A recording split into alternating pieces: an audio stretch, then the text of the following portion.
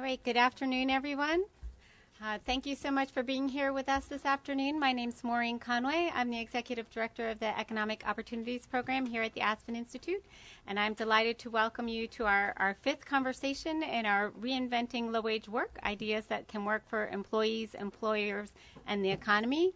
It's a pretty busy time here in DC post-election, talking about a lot of different things, so thank you so much for choosing this and coming here, and I think you've made a great choice because we really have some terrific speakers for you this afternoon and a really important conversation to have. I also want to make sure I thank our sponsors. I'm really very pleased with the support from the Ford and the Mott Foundation that has made this series possible, and we're really grateful to them for their support and the work they've been doing with us on this series. You have in your materials a couple of things about the previous conversations we've had, and a piece from that Ellen Galinsky and her colleagues have just released, but also out on the materials table are a couple of other pieces, as well as a nice case study of Cascade Engineering, courtesy of actually our colleagues in the Business and Society program here at the Aspen Institute. So sometimes our work is coordinated. And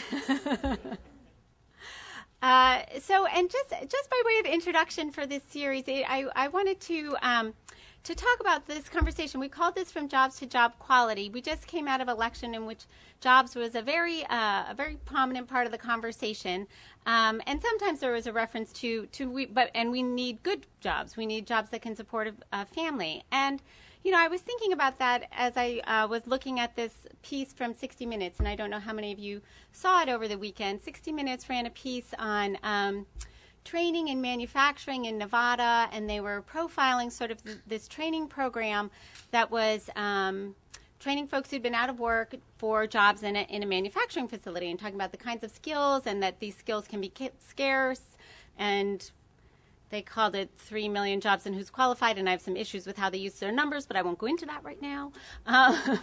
But the thing that struck me at the end was these folks did complete the training program, and 2 of them got full-time jobs at the manufacturer that they were profiling, earning $12 an hour. And I think the 2 folks, they seemed pretty happy with those jobs, that they were getting these jobs that.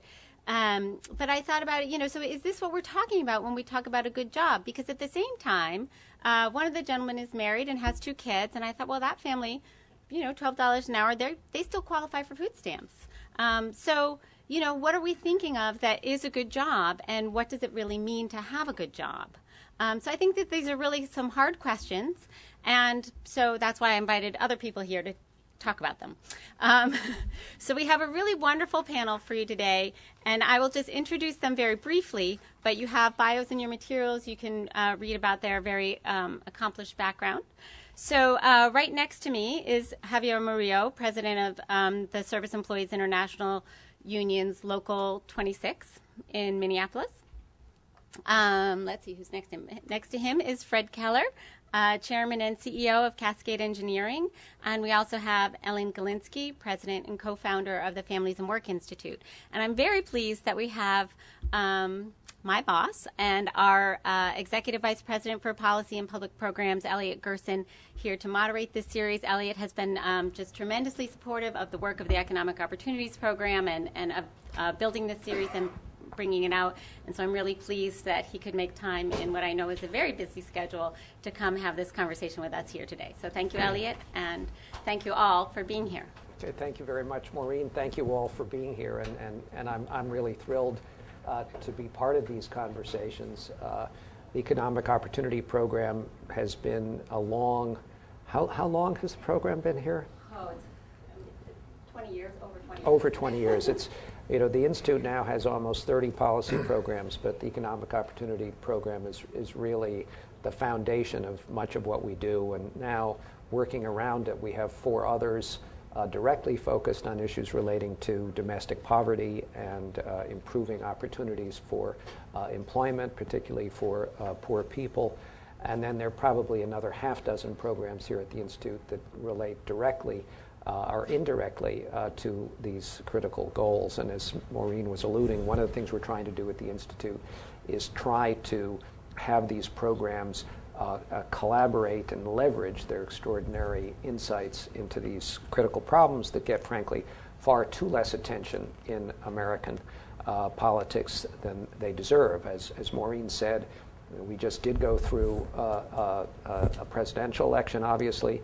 I can't recall any mention of poverty, which I think is shameful. There certainly was a lot of discussion about jobs.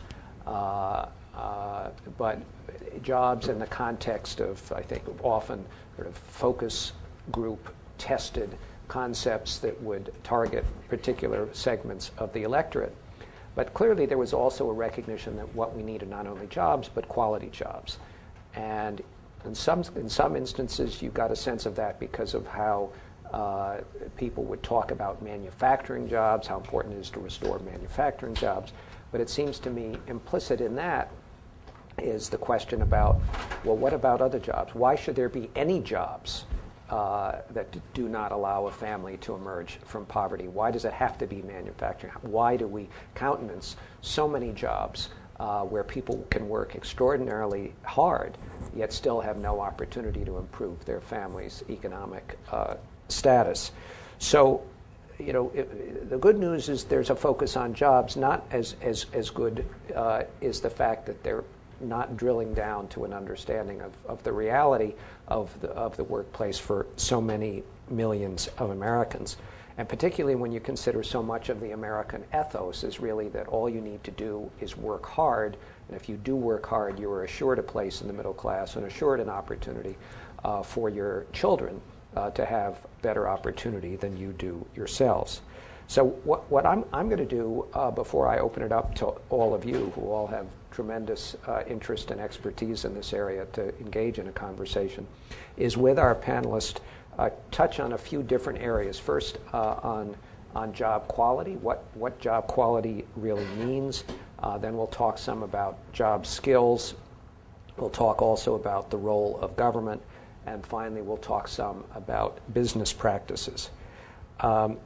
But let's start, and if we can, Ellen, you know, sort of a central issue that Maureen alluded to is you know, the concept of quality. If people do work hard and are willing to work hard, what kind of opportunities are they really going to have?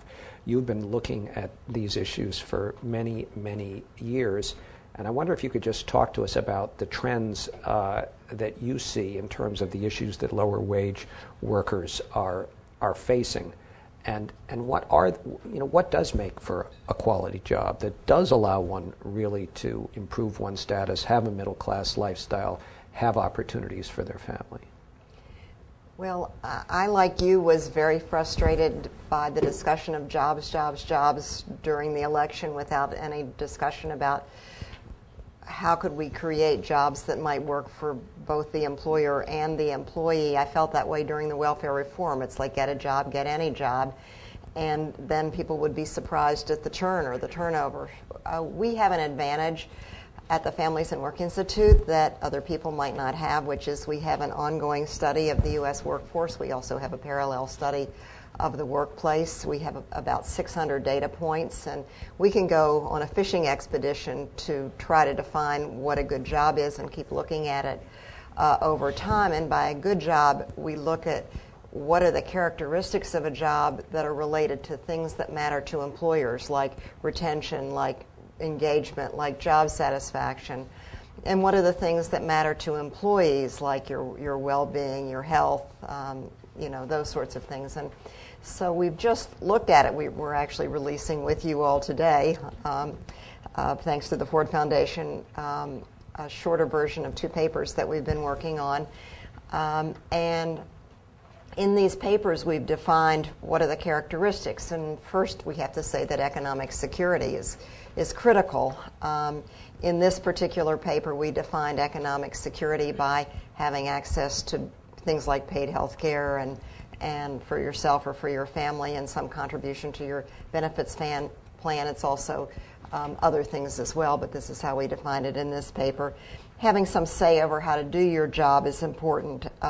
Having an opportunity to learn on the job, because it can be any kind of job, but if it doesn't give you learning opportunities on the job itself, and then we think for the low-wage workforce access to paid on-the-job training that's relevant and education. Those things are really important. And then a supervisor who supports you succeeding in the job. It's always the people, it's always the relationships, stupid, that matter the most.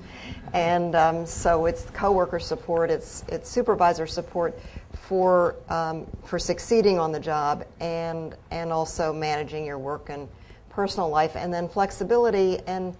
And one of the trends that we see is an increasing flexibility that works on behalf of employers but not employees, that people are stuck in what I think of as a part-time ghetto. And in our particular national study data, we find that 41% of low-income workers are working part-time, and 61% want more time.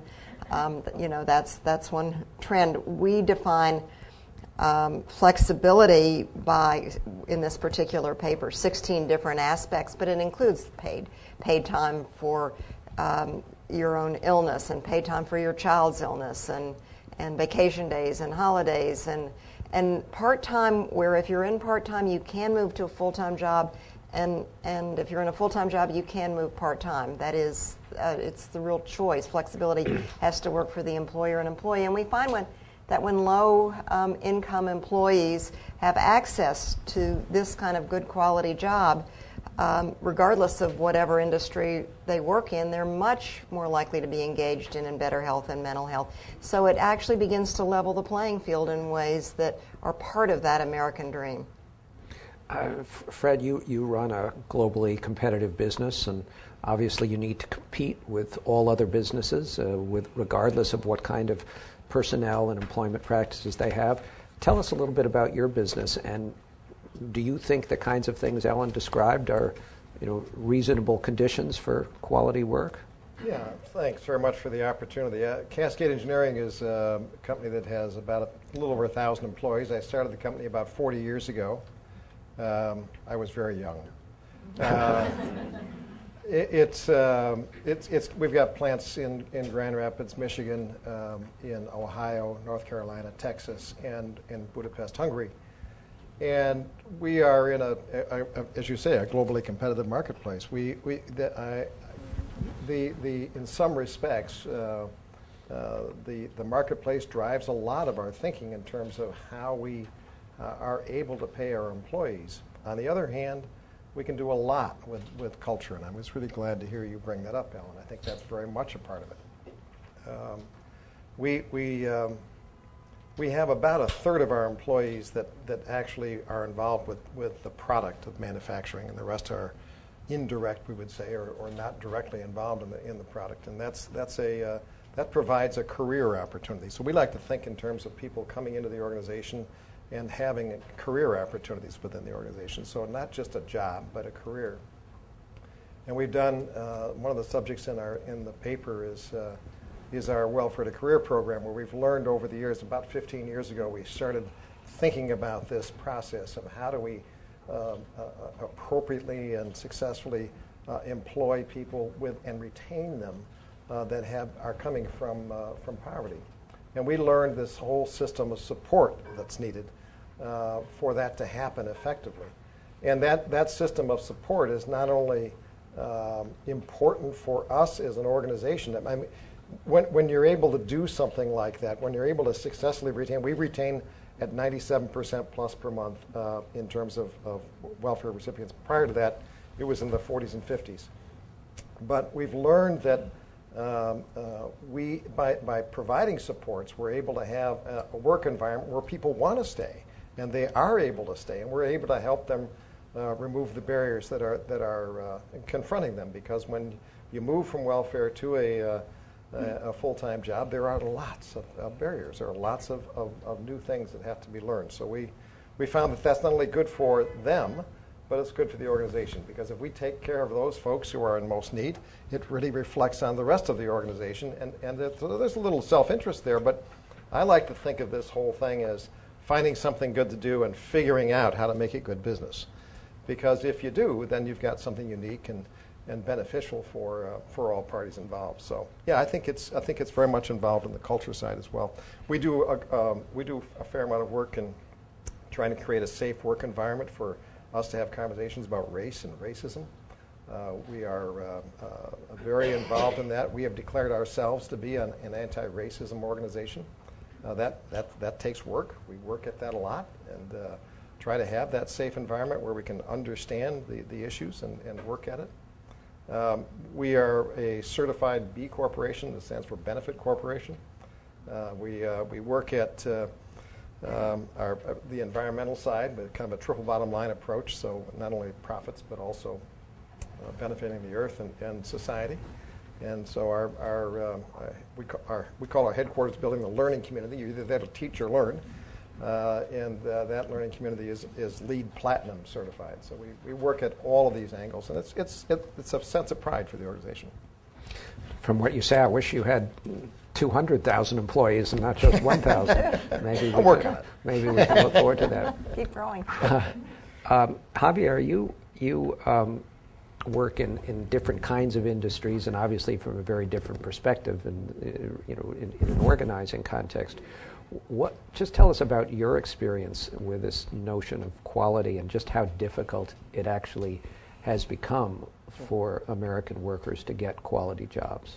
Yeah, I mean, so I'm the president of a property services local in Minnesota. We represent janitors, security officers, window cleaners, about 6,000 workers, and we're a completely private sector and service sector work. And I guess sort of sharing sort of the frustration about how we've talked about jobs in the political campaigns, but even more generally, that when we talk about good jobs, that there's often, it seems to me, an accepted assumption that there should be jobs that aren't good, that are just, that are going to be poverty, that someone, rather, I think we should challenge the assumption that, should we say, if someone is working 40 hours a week, shouldn't, at whatever job, that person be able to not live in poverty. And in the work that we do, so we actually are entering into contract negotiations. I have a big contract convention this weekend with all of our members. But we're also working with, in the janitorial side, with a worker center that organizes workers in retail cleaning, which is largely non-union. And we're organizing workers who work at airports in subcontracted work. So in the Minneapolis-St. Paul airport, if you work inside the building, you're a union janitor, or if you work at say, Target headquarters in their corporate offices, the janitors who work in those jobs make close to $15 an hour, have health care benefits, have paid vacation, and such, and they're not wealthy, but they, and that's true of the folks working inside the airport as well. If you do the same job cleaning inside an airplane, you make minimum wage and work largely part-time hours, no benefits whatsoever. Target headquartered, you have health care benefits, you have a decent wage. If you work in the retail store as a janitor, you make $7.75 an hour, maybe $8 an hour, absolutely no benefits. Same work. And interestingly, just because of the way that these industries work, our members often, sometimes their second job is working inside a Target store, or have family members as they're come from the same communities. It's a largely immigrant workforce. And the difference, of course, is that, and to me, a key component of when we talk about what we need to do in reinventing low-wage work, is that if the empowerment of workers is not at the center of the conversation, that we will just sort of continue the problems as we have. You mentioned, Ellen, sort of having a voice on the job, but that the difference between those two work sites inside Target and inside the Target headquarters and the store is that workers have a union and a contract, and there are requirements for full-time work. I think what we are seeing sort of nationally and globally, really, look at the work of Sakatsoni, the National Guest Workers Alliance. They've done work looking at the Walmart chain, the sort of the different layers of subcontracting, and how a large corporation like Walmart will, subcontract to a subcontractor to a subcontractor to a subcontractor, and organize, and in their organizing work, these workers, they call Walmart the employer, because it's very important to make the connection that and to hold the corporation accountable for the work that the subcontractor does. I think what we are faced with in our industry and our current contract campaign in Minnesota, it's about, are we going to be a part of an economy that is moving increasingly toward that subcontracting, increasingly toward part-timing work, or are we going to move forward? What we've done is, we moved our janitorial industry from mostly part-time to now mostly full-time, but that's done because workers almost went on strike and fought for that and won it in a contract. And if we don't have that kind of empowerment as a barrier to those outside forces that lead to part-timing, it will just continue on that path. Let's turn now for a few minutes to the question of skills and getting the necessary skills. We again hear a lot about education and its importance. We have a program here at the Aspen Institute we're very proud of, dealing with community colleges in particular and assuring that they do a better job of working with local industry to make sure that the skills that the students are getting are going to lead to good jobs. You all have experiences in your own perspective, in your own work, about helping workers improve skills. Fred, why don't we begin with you here? And I know that skills development is an important regional strategy in the Grand Rapids area, and I wonder if you could just tell us a little bit about what you've learned in that experience and what really works. I mean, that's what we want to understand. Yeah, thanks for that. About 8 years ago, anybody in the Department of Labor, Wired grant was bestowed on West Michigan, and that started us thinking about lots of innovations. Workforce Innovations for Regional Economic Development was the title of that grant. That was certainly helpful to get us going. Out of that, we said that's a 3-year grant, so what do you do after the grant? Is always the question. And what came out of that is what we are now titling Talent 2025. And this is an effort where we are taking our 13-county region of West Michigan and aspiring to be a top 20 regional talent pool globally.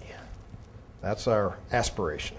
That's a good one. That's a good one, I think, right? It's one that you say, well, why would West Michigan? Well, we've got a lot of assets, and we've got a lot of things that we can work on, but it is this particular group called Talent 2025 doesn't do anything. All we do is we say we illuminate, we evaluate, and we advocate.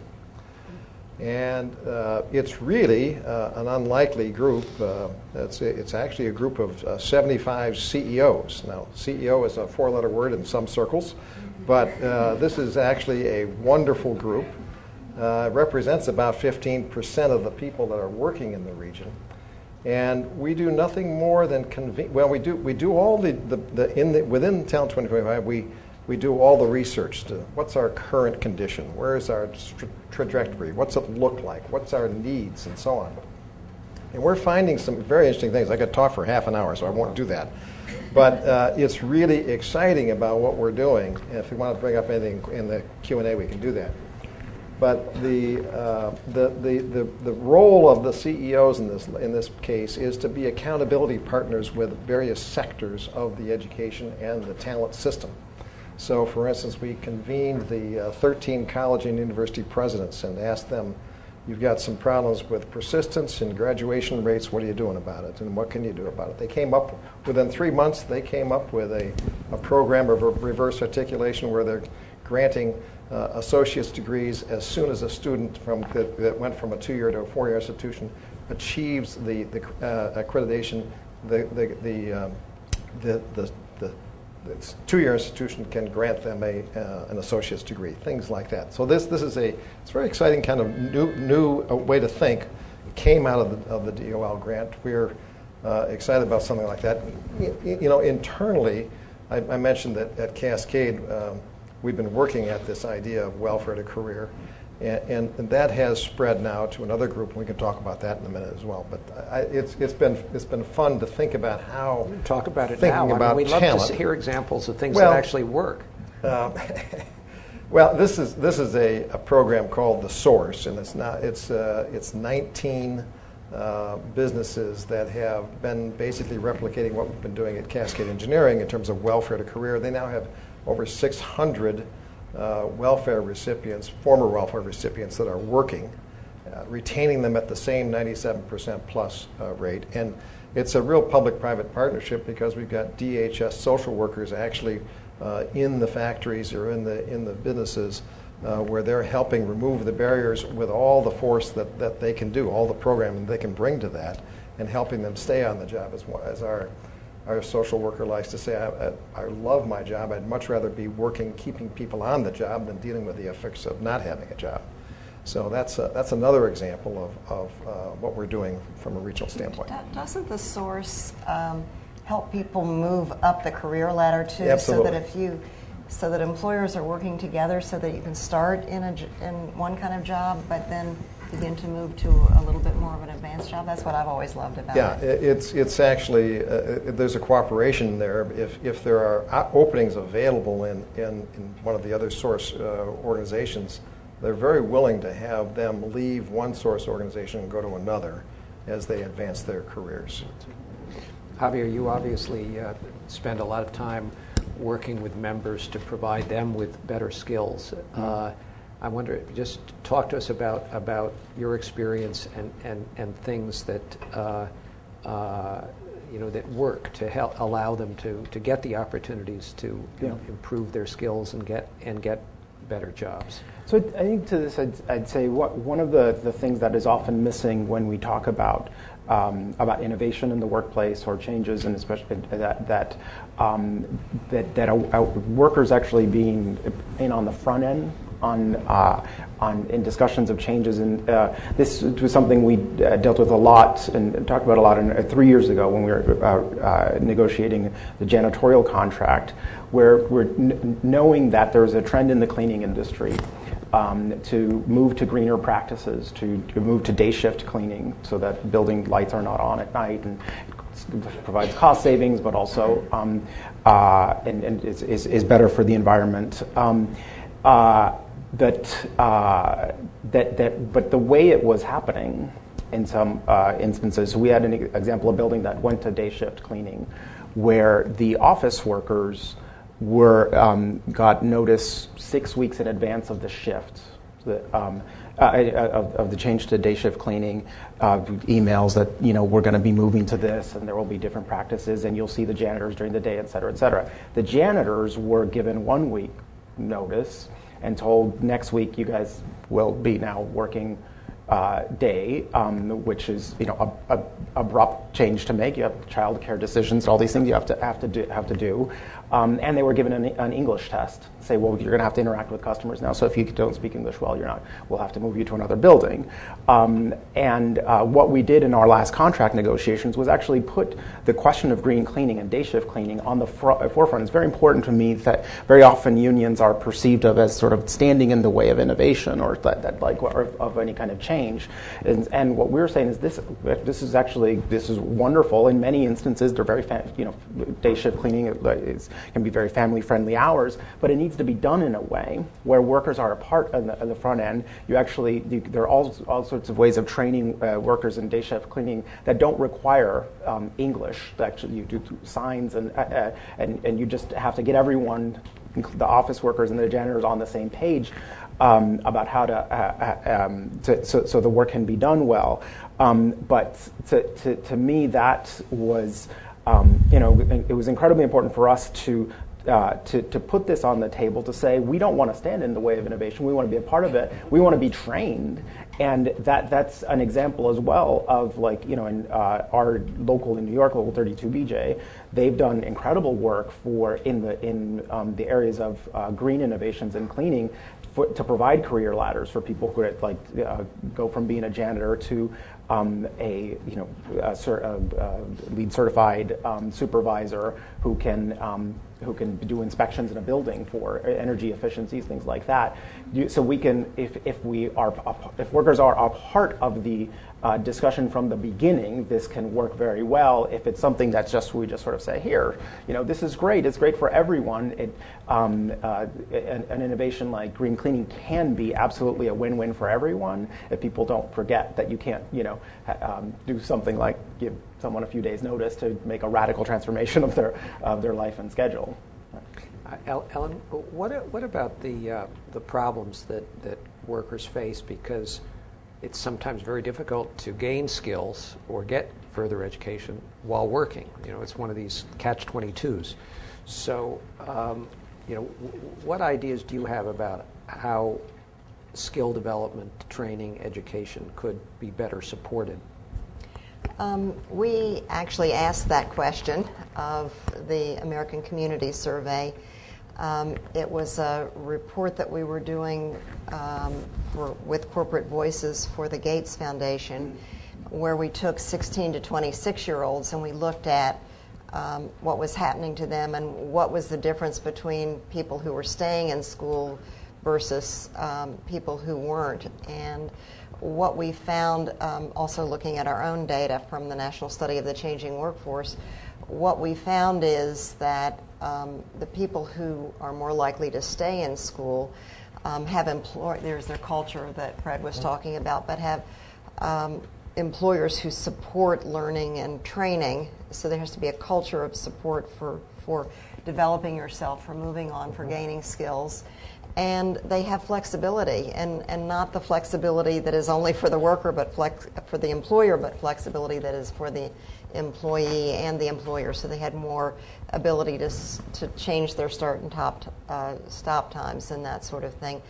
I actually, though, want to say something else when we think about the whole issue of education and training, because we focus a lot on content, you know, the kinds of things that you need to know. But having spent 11 years looking at the research on how kids learn by going out and actually filming the best studies of cognitive science, neuroscience, and so forth, I've become very passionate about the notion of executive function skills, and I think we have to start those early. If we think about training for the workforce, we have to be thinking about those with... What are they? Executive functions skills turn out to be more predictive of life success than your IQ. And they are the ability to pay attention, to focus, the ability to have a working memory, remember all the things that you're supposed to do, to be flexible because changing times require flexibility, but not to go on automatic, but do what you need to do to achieve a goal. So executive functions are always in pursuit of a goal. And probably a good example is the famous marshmallow test, where the kids who could sit there and wait for 15 minutes for 2 marshmallows versus 1 marshmallow. And you think about that, that's all of those skills are a part of that, and those kids, you know, now in their 40s did better later on, and that's just one of hundreds of kinds of studies. But we can promote those skills both in the adult. I think it's one of the important ways to reduce the achievement gap and to begin to break the cycle of poverty, so that we need to help adults learn them in their own lives, and we need to help teachers teach those to children, starting with very young children. And I think we need to teach them to adults. You talked about having clear discussions about racism. And for me, that's learning perspective taking, to learn to see how someone else would see the world. And that requires executive function, because you have to put your own opinions on hold to see how someone else might see something. So I just think that we need to, when we think about the 21st century and how it's different from the 20th century, and we talk about 21st century skills, to me, among the most important things that we can promote across the age cycle, because it's going to affect aging too, is to promote executive function skills. Okay, that's my soapbox. I have one too. Well, it's important to be on a soapbox. Let's transition again and talk a little bit about government role, whether it's safety net kind of a role or regulatory role. And Ellen, let's keep you on the soapbox for a minute. Okay, I've got one here too. And we often think of the government role as mainly in the context of safety net programs for people who don't work, but there are also important roles for people who do work and want to change the nature of their work, that where they're not earning enough or they don't have benefits or whatever the situation may be. Could you just talk to us a little bit about how programs can actually support those who are already working and support working families, or how they can become even more effective than what they are? We have a lot of programs. They're community-based programs, they're state programs, they're government programs that help people with heating and eyeglasses and foods and earned income tax credit and WIC and a million things that are out there that are not actually being used very much. And so we, with the Ford Foundation, set out on a challenge to see whether we could increase work supports, that is, people that help people get to work and manage the transportation and manage the child care and those sorts of things, working through their employer, because they get benefits already through their employer. So we funded 9 projects around the country to see whether they could use the work supports that were already available in their communities, and by working through the employer. And it was, we have a paper that we're also releasing today called the Supporting Work Project. But what we found there was we reached 300,000 employees in 9 different communities. You can do this. It's hard work though, because people have to become, I want to say trilingual. You have to be able to see because there's so many barriers to using these programs. There are hours when people are working. There's a lot of forms. They're set up in a non-trust system, for obvious reasons of abuse. And so you have to help the government and employers and the agencies, the community-based organizations, learn to understand each other's language and work together. And such simple things like calling people low income didn't work. Calling them thrifty did work. Sort of applying behavioral economics, psychology to how to help people use the programs. All those, people thought there was a one-size-fits-all. You can put out one brochure and everyone will come. You can build it, they'll come. No, they didn't come. There were such simple, obvious lessons, but they were very learnable. And I think it's an important thing for community-based organizations to begin to tap into the employers like your group in your community, or the unions in their community, to take advantage, particularly in such a tough economic time, of the programs that are out there that can really help people and aren't fully being utilized. Fred, you've talked already about Source. From a business perspective, what can you say about the optimal role of government as your partner in trying to improve these circumstances? How much time do we have? It's a huge issue in terms of how we go about the process of making improvements. And the conclusion, the tentative conclusion I've got on all this is that we really have to reverse the process of problem solving from a top-down federal government, state government, local to local, informing the state, informing the federal government. And I really believe that's fundamental to us making any kind of significant improvement in this area. In the example of the Source, for instance, I think that could inform policy from the standpoint of how you go about encouraging employers to do this thing, which is obviously a pretty good thing to do. We're demonstrating some pretty good successes here, but it's all on their own dollar, if you will. And now, why are they still doing that? It makes some sense. There's we certainly pitched to the employers that there's a return on their investment, and there is. You can look at probably 5 to 10 times of the investment they put in, but they're paying for the social worker to be there. They actually pay half of the salary of the social worker. They agree to do that. They are paying for educational programs. They're paying for these things that in other countries, we have to face it, we're competing with other countries.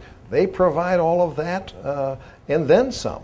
And so we're faced with policy that in this case is probably doubling up, costing more than in other countries where it would be much less than that. So I think we need to think fundamentally differently about how we inform government policy. And Javier, another aspect of government policy, of course, is simply enforcing the law. And there are all kinds of laws, whether it's minimum wage or wage an hour or workplace safety or child labor. And then you talked earlier about the fundamental problem was an additional fundamental problem being simply that there are lots of wages that don't allow one to emerge from poverty. Just from a government legal perspective, the laws that are enforced, that aren't enforced, or that could be enacted, what do you think are some of the most important things that either could be done that are not being done, even though the law requires it, or that laws could be changed to effect? Well, so I come at this question from a perspective of working in an industry that is largely immigrant. And when you look at the question of law there, that you have conflicting laws, or laws that that right now our system encourage, like we should have I guess I'd say we should have laws that encourage good corporate behavior and discourage bad. And with the situation with our immigration laws, that's exactly reversed. So at SEIU, the labor movement in general has moved dramatically on the question of immigrant rights in the last 20 years, from a position of xenophobia to advocating for immigration reform. And why is that? Is because what do we do when we organize workers and win contracts? We are raising the floor on wages and benefits in a given market. And if there exists anyone who, for any reason, can exist below that floor, that's bad for everyone. That's bad for all workers. What we have is right now is, because there's fear in the immigrant community, and very often not. The reality is that whether you are undocumented or not, if you have a right to be paid for work that you should be paid for work that you do, and your employer cannot, it has to obey OSHA laws and et cetera, et cetera. But we basically encourage people to go underground right now in order to avoid these laws, these regulations. I think that in recent years, our direct experience of this, under the current administration, there was a sense that we would do things differently, and we had very big dramatic raids on workplaces under the Bush administration. They moved to a system of I-9 audits, where the Immigration Custom Enforcement goes into an employer and they check I-9s of their workers. And this is sort of I think, seen as a kinder, gentler way of immigration enforcement. But what happens to those workers? So they're not deported. They're no longer employed. In our case, where this happened to us, we lost 1,500 members in the last 4 years through these. The workers don't leave Minnesota. They just go from a job where they are making good wages and they had health care benefits to employers that pay them in cash and are sometimes below minimum wage. So we actually just sort of are moving people more toward the bad apple employers that we want to discourage from even existing. And so, to me, this question of solving this problem of our immigration laws is just fundamental, not just for immigrant workers, but for all workers, because there is that downward pressure that's created by those who exploit our broken immigration system for a profit. You talked about bad apple employers. Let's just shift again a little bit to employers. Employers' practices, as we've certainly seen from the exemplary practices that Fred's pioneered, practices make a huge difference. And whether sometimes we hear about high road, low road kind of employers, bad apple, whatever.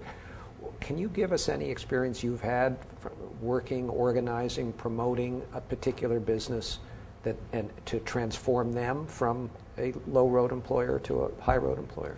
Well, I mean, I think a labor management relationship should always work toward that goal, right? That you in the example I gave before, the difference in the commercial cleaning industry versus retail.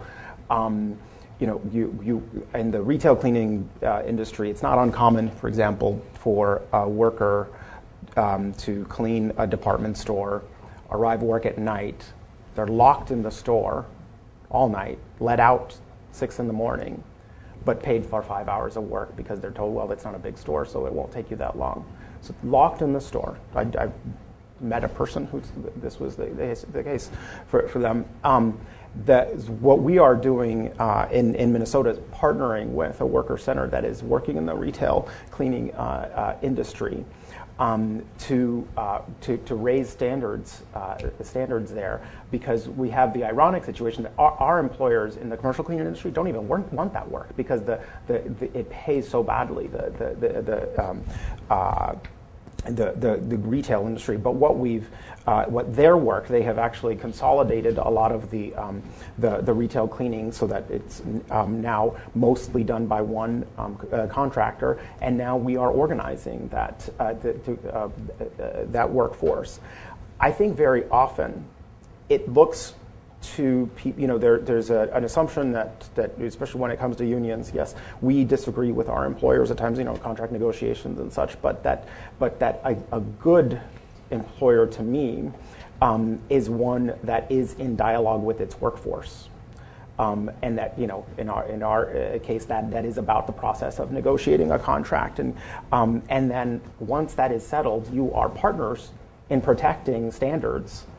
We had a big, almost went to strike 6-7 years ago, and at the end it was very acrimonious. And at the end of it, one of our employers said to me, "No one else will say this to you, but thank you, for making such a big, public deal about this, because I'm going to be able to charge the highest rates I've charged in years, because they can go to their clients and be like, well, the union's crazy, we gotta and so." An example of be on the same page, because our members got a raise and he got to charge more. But.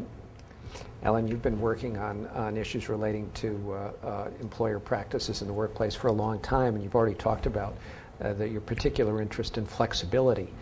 And I think for many of us who are fortunate enough to work in professional environments, the concept of flexibility is easy to understand, and most employers seem to have a reasonably easy time, or maybe not easy, but an easier time offering flexibility. But in the low-wage context, it means entirely different things. And can you just talk to us about that a bit?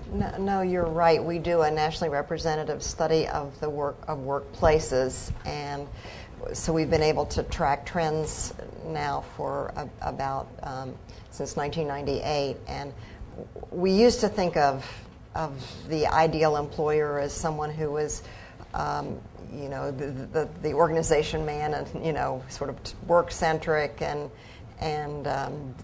worked 9 to 5 and had no other life. And I guess you could if you work 9 to 5, but what we've seen is, so the ideal worker was kind of the prevailing norm, and what we've seen is that we've had to become more flexible, like it or not, because work is with technology is 24/7 for many people. You can work anytime, anywhere, or every time, everywhere, and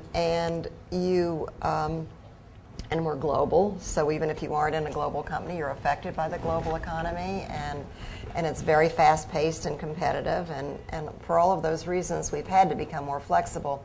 But our data show that employers have become more flexible around, the flexibility is much more likely to be offered for that ideal worker, someone who's better educated, someone who's in a managerial position, someone, the low wage or low income workforce has much less access.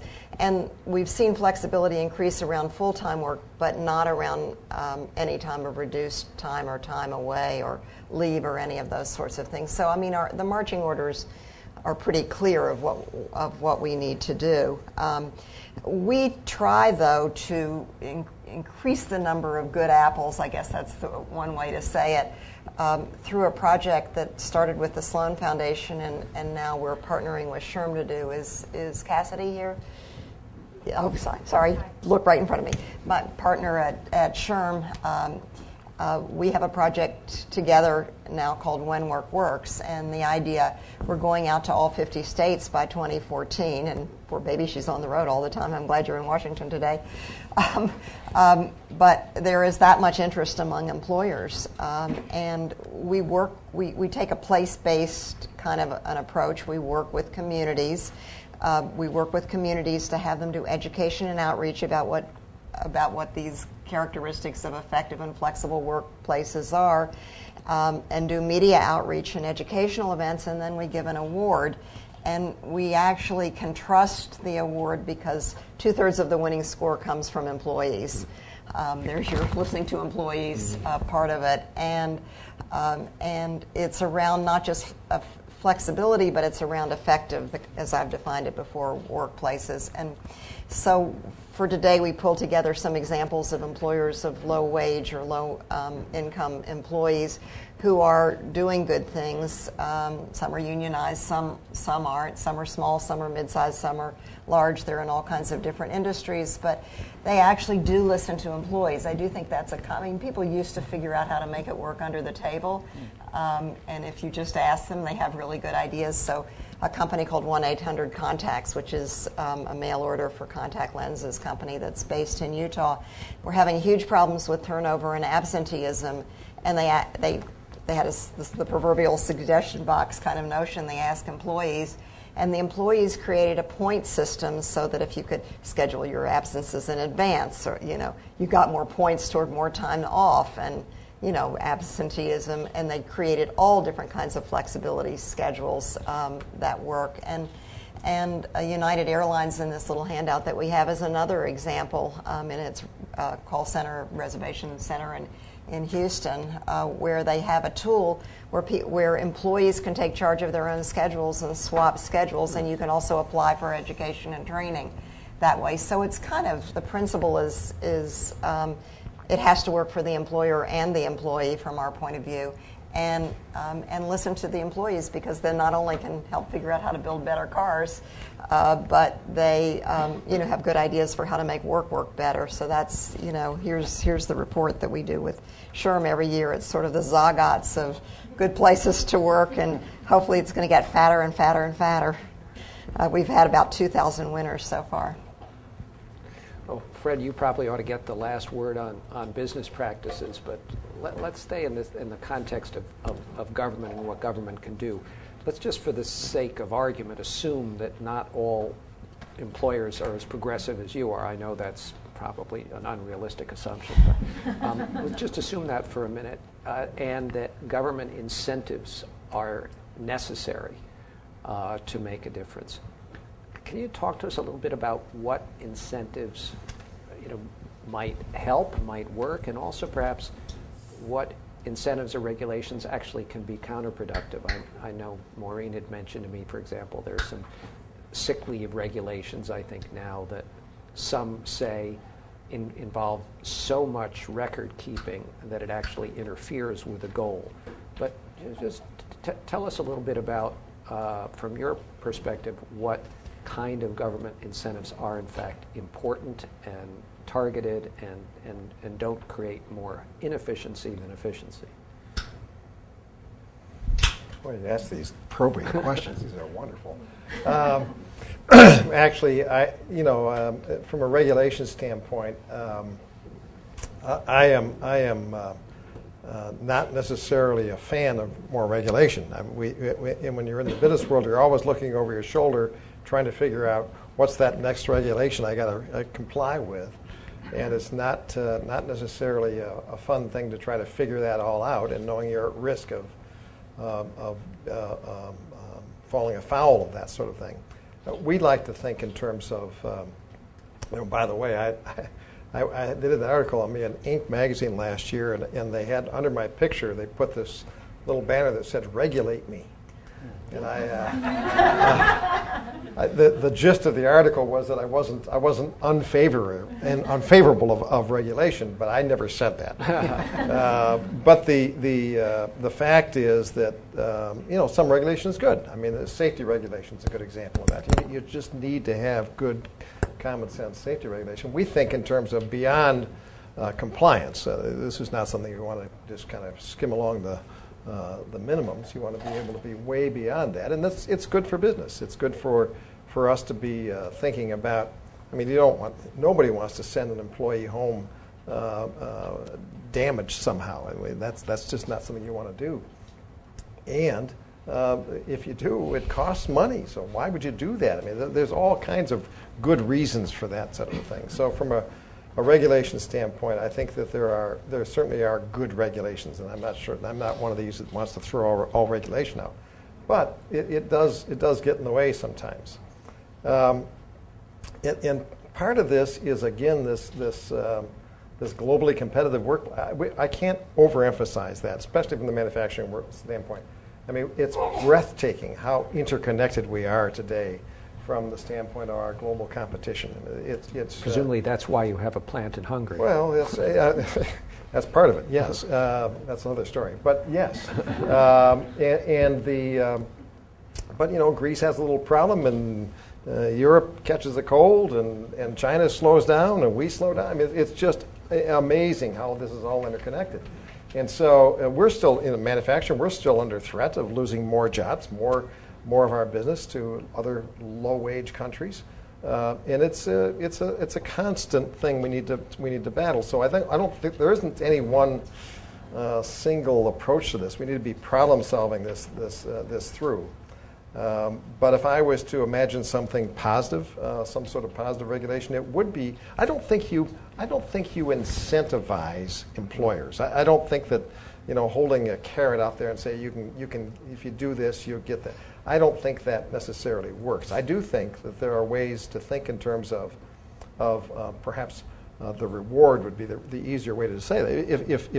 If certain things are achieved, it will be you'll be receiving something in exchange for that from a cost basis. I don't think anybody's looking for some sort of a methodology that says if we have the right policy in place, you'll get all these lemmings following this policy. Having said that, I do think there are ways to put in place rewards for those who do a good job. Well, I'm going to turn it over to the audience here in a minute, but before I do that, maybe I'll just ask each of you, if you care to just make one recommendation, and you can choose to whom you want to make it. As Maureen said, we've just had a presidential election, but as you said, Fred, maybe some of these issues are best addressed at the local level, so you can have your choice. You're going to make a recommendation to your newly elected mayor, your newly elected governor, or the newly elected president. What is one thing, the highest priority that you would give for improving the low-wage work problem?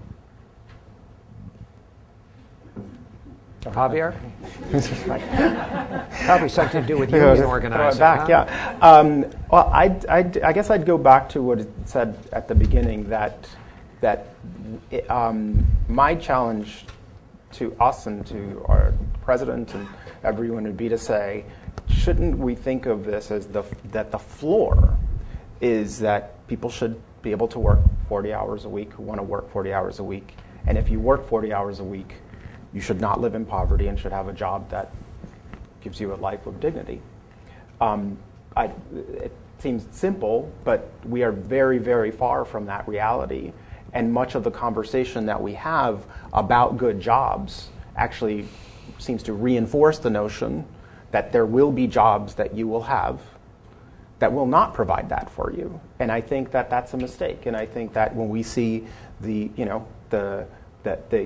industries that we organize in, that our members work in, that jobs that others consider terrible jobs can become good jobs when workers are empowered to improve the standards in that industry.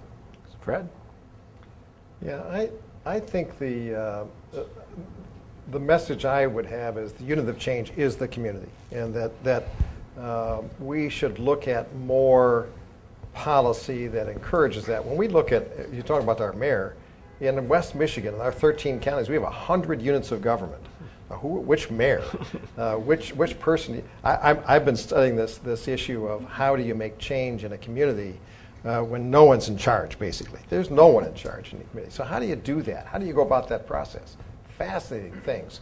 And I think that what we need is enabling legislation as opposed to restrictive legislation. We need enabling things that can allow the communities to spend the dollars that they would otherwise send somewhere else, or maybe that comes back, but at least it's allowing them to make decisions. Simple things like, where could you spend your WIB dollars, your Workforce Investment Board dollars, in training, or would you do that in some way to be able to prevent some of the things that are happening as a result of people not having jobs? So, where could that community better spend their dollars? It would be the issue for me. Ellen, you have the last word. Well, I actually gave children in a study a wish for their parents. I asked children, so you gave me a wish, so I'll go to what the children said. I asked children, if you had one wish that could improve the way your mother's or your father's work affects your life, what would that wish be? What do you all think kids might wish? More time. Yeah, we asked a representative sample of adults what they thought kids would wish, and most of them said more time. That's not what kids wished. Any other guesses? More money? What? More money? Well, that was the second wish. More time was third. How about pride in their work? Happier. Well, the reverse of that, I'll tell you. The largest proportion of kids wish that their parents were less tired and stressed. Mm-hmm. And yeah, most of us don't think about it. So if I have one wish, and I know from our national studies of the U.S. workforce that the health of the American workforce is going down. We have a situation, particularly among men, interestingly enough, men's health has gone down the most dramatically. And men usually don't self-report poor health, so this is probably worse than what our self-report studies show. What I would hope, we have people who are underemployed and overemployed. We have overwork has become a word now. I wish that we would tackle the whole issue of how we work these days, because I think we think we can't, but we actually can work more effectively and be more productive. And so the president in March 2010 had a forum on workplace flexibility that started a very interesting dialogue among people who don't usually talk to each other. Employers of low-wage workers, union organizers, employers of professional workers, researchers, et cetera. I would like to see that kind of forum repeated at the White House. That got a little bit even bigger megaphone, but we also tackle in there the way we work today so that we can healthcare is expensive. We all know that's a huge problem that we're struggling with. We've got to figure out how to work in ways so that the kids have a different wish for us. Thank you. Ladies and gentlemen, we have a microphone, and if you can just give us your name and affiliation very quickly in a short question, so we'll have time for as many as we can. Yes, the gentleman on the aisle. Hi. My name is Sam Lakin from Prosperity Projects. This is for Mr. Keller. I had the opportunity a few years ago to work with the West Michigan Strategic Alliance on the Wired grant. Yep. It's very impressive what they were able to do, as you point out, with really no jurisdictional authority to be able to do it. Currently, I'm working on a project in 10 labor markets around the country dealing with the issues of growth and opportunity. And I heard you talk about some of the activities going on in West Michigan. What is it, do you think, that are the most effective things that can be done on a regional level? And there's plenty on the national level, minimum wage laws, family leave, et cetera. What on the regional level can be done to deal with these quality of work issues and scarcity of work issues? Yeah, that's a good question. I think that's what we're trying to address in our Talent 2025, frankly. What we've learned is that the employers are not doing a good job of telegraphing needs. That's a good start. And then the educational side is not good at necessarily wanting to know that information and doing anything with it. So that's a big part of it. So dealing with the educational needs of the community. And we learn that this is one of those things that you get a little better, more skilled workforce, you get a little more better jobs coming in, more skilled workforce, better jobs, and that's a ratcheting up kind of thing as opposed to waiting for this flyby business to come in town and you're going to get all these new jobs and then you're going to educate people for them. So it really is that's part of it. But so thinking in terms of how we can understand better what our current trajectory is, what our current needs are, and how that's going to grow and where it's going to grow, and then educating to that. And then the workforce training portions are often very disconnected. We're just working on that right now in West Michigan, so that the workforce training is more involved with what do you want to learn as opposed to what job is available. It sounds simple, but it's not being done. And so how do we connect those issues? So there's a lot of nuts and bolts that can be done, I think, in that area. But it's long-term has to be a community understanding of what its future could be. I think without a vision, an understanding of what that community could be doing, where they could be going, and having some real energy and understanding of that, I think it's very hard to have any kind of workforce development taking place. Next question. Woman on the aisle. Thank you. My name is Edad Mercier with Wider Opportunities for Women. And at WOW, we run an initiative called Women in Work. And that initiative works with community organizations and other community-based initiatives to help women transition into non-traditional careers such as construction and manufacturing. And one of the issues that we consistently encounter is how the role of one-stop career centers and essentially how frontline workers within one-stop career centers, how they're engaging with the workforce and how they're funneling specifically female workers into different careers that may not provide employer-based benefits, et cetera. So I was wondering if the panel could maybe discuss the role of one-stop career centers and how much, what the impact of that is on the labor force and particularly training in terms of the workers. Yeah. Who would like to take that? I'm not deeply into one-stops, so I can. Sounds like a structural issue more than. But go ahead, anybody. I mean, I think we keep talking about the mismatches all the way along, and you just talked about a mismatch between education and the jobs that are there, and you're talking about a mismatch there. I guess my question comes back to Fred saying that you've got real leadership in your community to be able to move ahead, but that didn't just happen. I mean, so how do you, if you believe in this bottom up that could make the one-stops more effective, for example, in a community, et cetera, how would you nurture and create that leadership that's going to make because we've also all seen communities that are disasters. So what do we need to do to create that kind of leadership where the agencies in an organization can work together? We work with one-stops in our supporting work project, and often there was a real disconnect between working with employers, we found too. So.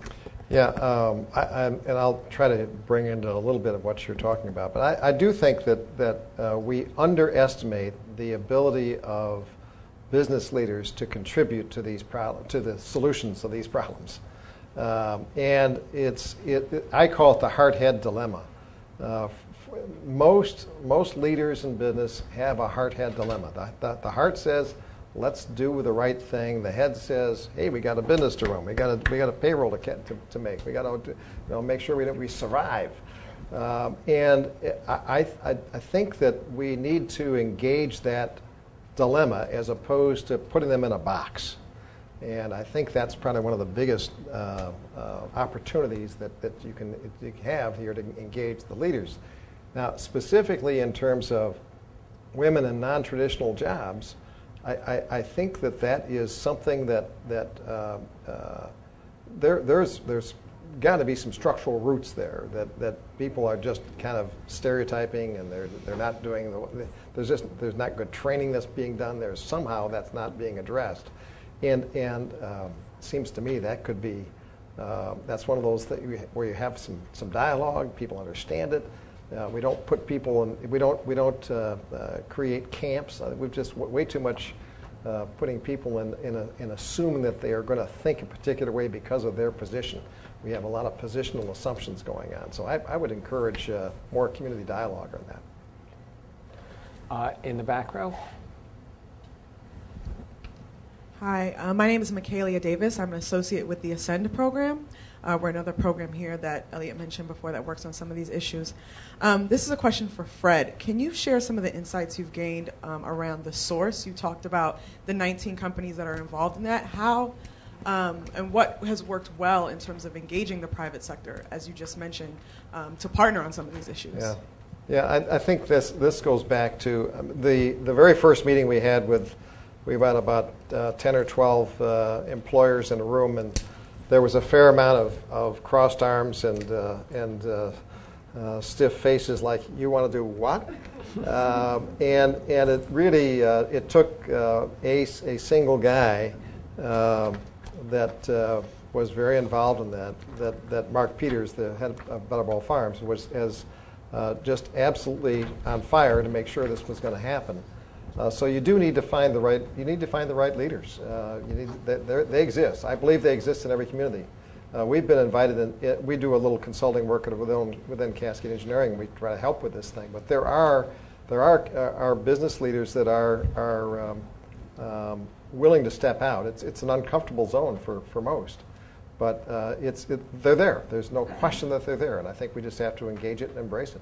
One organization that we worked with in the Supporting Work project was Step Up Savannah, and I don't know whether any of you all know Step Up Savannah, but it's a community. It comes out of the Chamber of Commerce in Savannah, and it's also a person on fire, and then a mayor, and then a second mayor on fire. They actually followed through with what the other one did. But what they've realized is that they've taken a community business case approach, which you could argue for in Michigan as well, and said that if their industry and their community is tourism, and if poverty is so rampant, they won't really be able to have the business that they want. They won't be attracting people to Savannah. So that the business leaders and the community leaders needs to join together to figure out how to reduce poverty. And they actually take the CEOs through a simulated poverty exercise, which, you know, if you want to ask my personal opinion, if you'd asked me about it before, I would have thought it would be hokey and, you know, a little touchy-feely, except it was actually amazing. I went through it. But they have groups, and they work on issues, and they compete with each other to see who can do more about reducing poverty. And it's, again, an example of a community coalition.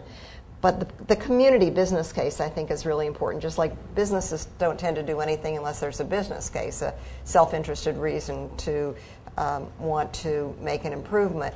In this case, we found in the communities that we've worked with Sherman and in our project called When Work Works, is that there's always a community business case for why companies will join together and do something to improve their workforce, workplace, and community.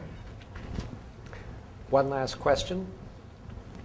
Good afternoon. Ron Hopkins, DC Children's Youth and Best Trust Corporation. Right. This is for Fred also. What is, quote unquote, a good wage for an entry-level employee?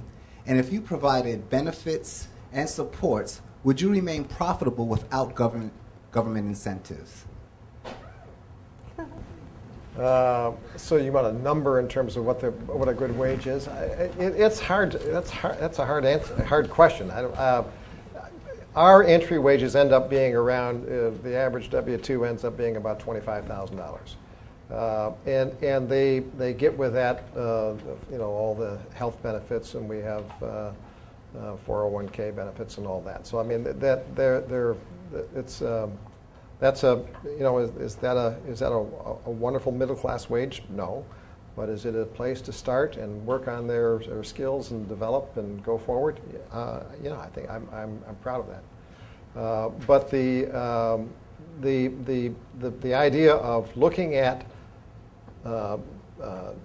jobs as careers and having that ability to move, have that mobility. It's our job as an employer to help them do that. Why wouldn't that be in our best interest? It's in our best interest, and it's also in their interest. We want them to get better. We want them to have higher skills. We are not standing still in our needs from a skill standpoint. We are constantly spending time and energy. I forget the numbers we're spending right now, but it's a fair amount of money per employee that we're spending on improving skills all the time. The imposition of everybody's interfacing with computers. That wasn't true 10 years ago, 15 years ago. Everybody is required to have some understanding of the machinery and so on. All these things are important skill sets that we need to be able to continue to work at. Did I answer that? Not totally. The government profitability. Can we maintain a profitability? It's tough.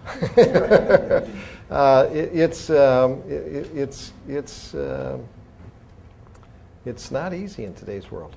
Manufacturing is not in the place it was 20 years ago. That's for sure.